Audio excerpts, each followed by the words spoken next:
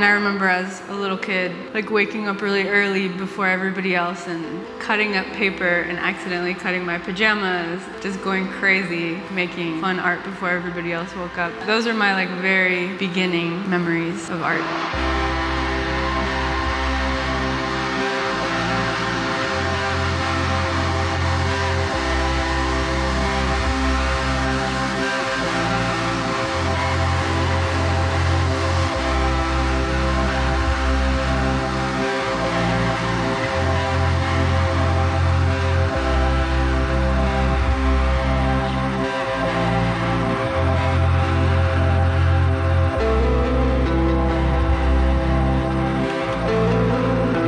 There's a lot of amazing things about nature that's in my artwork.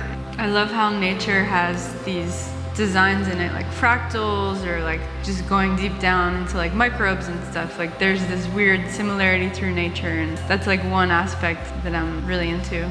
Images of psychedelia and drips, so I just wanted to like incorporate that as well. My biggest mural to date